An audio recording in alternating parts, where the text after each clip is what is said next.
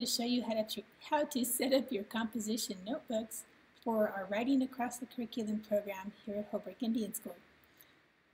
First of all, you're going to have a composition book. Your teacher will provide that for you. So when they give you your composition book, you're going to need a ruler, and you'll want some sort of a pen or pencil with which you can write. First thing you need to do is you need to write your name right here on the composition book. You also need to write down the class, because you will have a composition book for each one of your classes. It helps to keep confusion at bay if you have your name and your class.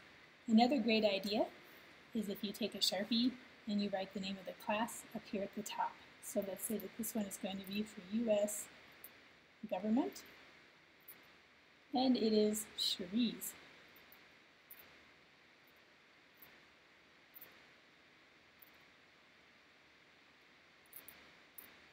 Notebook.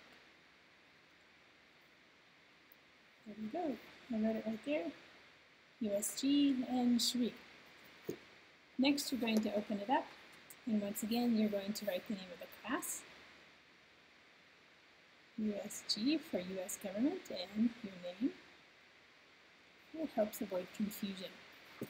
So the first thing you're going to do is you will lay your ruler along the first page. Go about a centimeter above the last line and trace over that pink line. Next, you're going to go about a finger's width away from that line, and you're going to draw another line. Once again, starting at about the same spot. Then you're going to draw one more line, once again, about a finger's width away from your second line. All the way down to the bottom. Then you're going to go over to this faint pink line that's kind of showing through from the other page, and you're going to draw your last line by tracing that line. Once you have that finished, you're going to write up at the top in the middle, first quarter index. Then right here, you will write page, date, code, title, and grade. And all of these things will make more sense later on as you start using your composition book. Then you go to the second page, and you'll see the problem of using a Sharpie. I'm just using a Sharpie because it was working better than my other pen, but yeah, it can bleed through. So go ahead and draw another line here, go about a finger's width apart, draw your second line, draw your third line, and then draw your fourth line over here by tracing the pink line from the other side. And then here you're going to write second quarter index. Down here you'll write page, date, code, title, and grade. Good job, you're halfway through with your index. Now you're going to repeat those steps for the third quarter index. Trace the pink line, fingers width away. If you have a really wide finger, you might want to measure it out. If you have a really thin finger, you might want to measure it out. And here's our fourth line.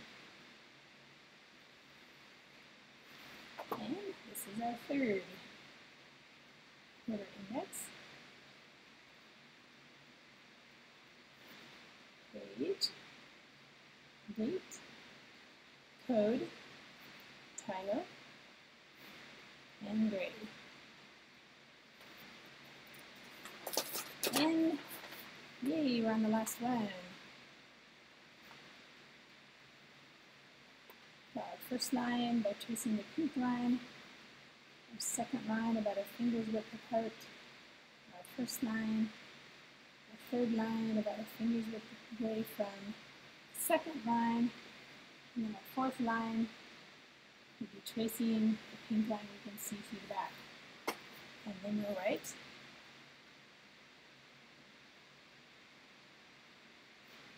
fourth quarter index and page, date, code, title, and grade. Excellent. Now you're finished with your index. Now comes the fun part. Now you get to figure out whether or not the manufacturer gave you all the pages it promised. See, it says 100 sheets. Now we're going to check and make sure that it really has 100 pages. Just kidding. That's not really what we're doing. But we are numbering all the pages, and we will find out whether or not they gave us the right number of pages. We have discovered over the years that some composition books have more than 100 pages and some have fewer. So, right here in the upper right-hand corner, just start writing down page numbers. 1, 2, 3, 4, 5, 6, 7, 8, 9, 10, 11, 12. You get the picture. It might be boring, but just do it and get it over with, because then you will find out whether or not you actually got your 100 pages. Now here's a bonus question for you. What page number should you end on if the manufacturer gave you the exact number of pages that you paid for, or that we paid for? It should be how many pages? You do the math. All right, you've done it. You've set up your composition book. Your teachers will explain how to use it during the next couple of days of class.